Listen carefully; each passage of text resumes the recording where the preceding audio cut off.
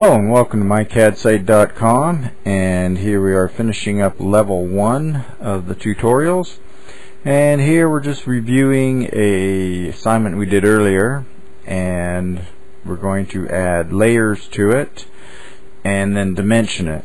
So we'll click on the new layer icon and type in text, and we'll make that color yellow and just move that over so it fits on my small screen here. And then again for dims, I just use that for dimensions and make that color red. Okay, and then we'll go back in and make a final layer for objects, and we'll make that layer green.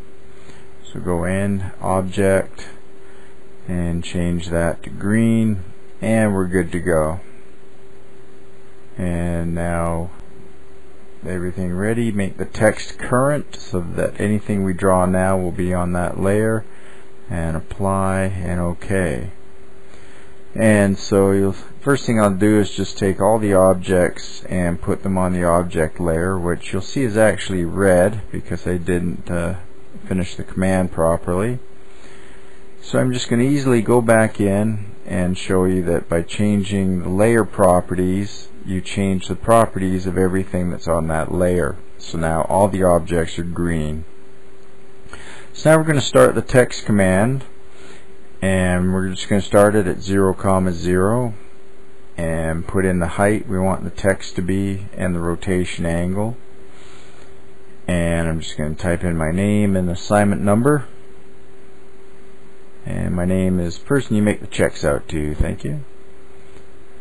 And from there, I just want to move it up out of the corner, and I'm just going to put in a base point of 0, 0 and move it up 1/8 of an inch up and over so it's off the corner.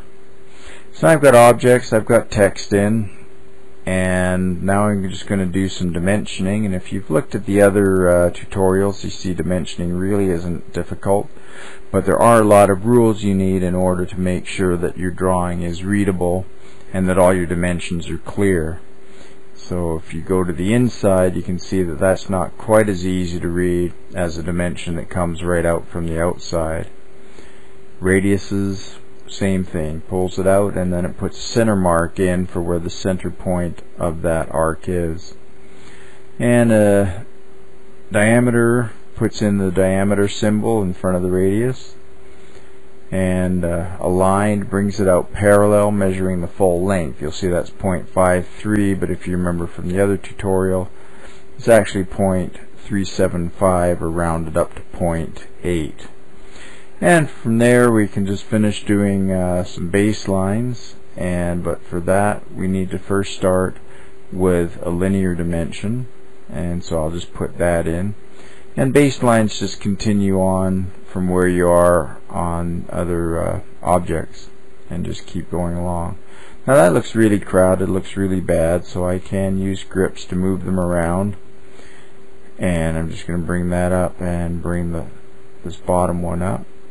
And you'll see it still looks pretty crowded. So I'm just going to move the whole thing. So I'm just going to select everything, shift select to remove the text, and move them up out of the way.